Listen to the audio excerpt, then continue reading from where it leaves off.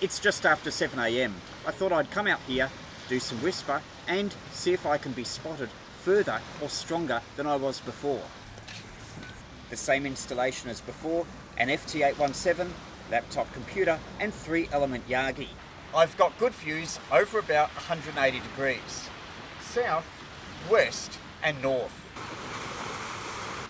One thing I should mention that's critical is the timing.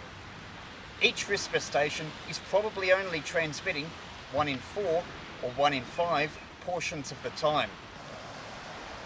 My beam heading will vary as I point it in different directions. So ideally you have to be out for long enough for you to coincide with A, the other station transmitting, B, your beam in the right direction, and C, an uplift in conditions, as there is fading up and down.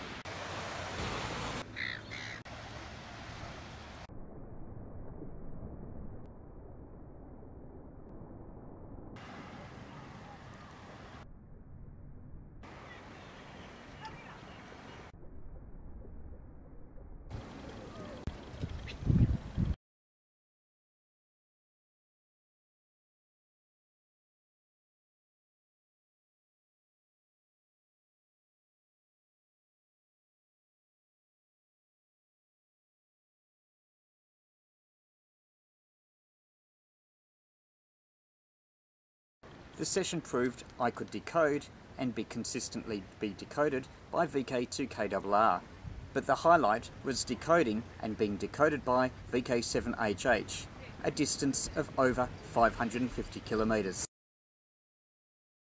If you want to get more from Amateur Radio, check out my ebooks, hand-carried QRP antennas, minimum QRP, 99 things you can do with amateur radio, and getting back into amateur radio.